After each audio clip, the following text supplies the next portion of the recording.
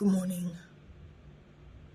I just want to thank everybody for the support, for the well wishes, and thank you for your prayers. Thank you for joining us in the struggle at the toll gate, for sounding the alarm, and for alerting the public. I thank you for witnessing what happened at the toll gate. Most importantly, my brothers and sisters at the toll gate. I've never met a finer set of people in my life.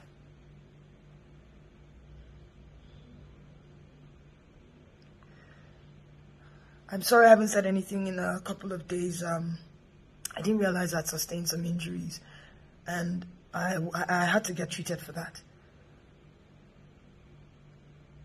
I especially want to thank a few people who, at the risk of their own safety, came out to get me as my own life was being threatened. My life was being threatened for speaking up, and thank you Obi, thank you Big N, thank you Jimmy. Thank you so much. Thank you to Ahis, Breeze, Richard. Thank you, Mr. P. Thank you all for getting me out safely.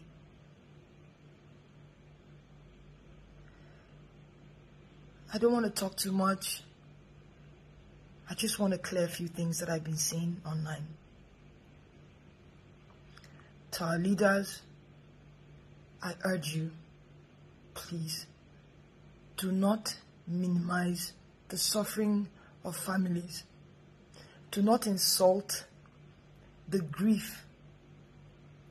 Do not insult the grief of Nigerians. Do not insult the intelligence of Nigerians. Do not insult the pain that families are facing. People were falling left and right. Yes, there were soldiers there. Another part that people are not really talking about, the police also came. The SARS people were talking about, they also came. Some maybe 40-45 minutes after the soldiers left.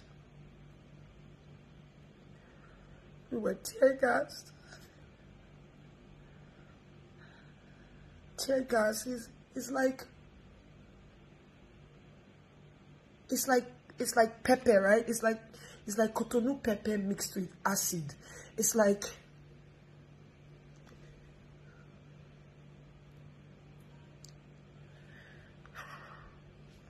we were running.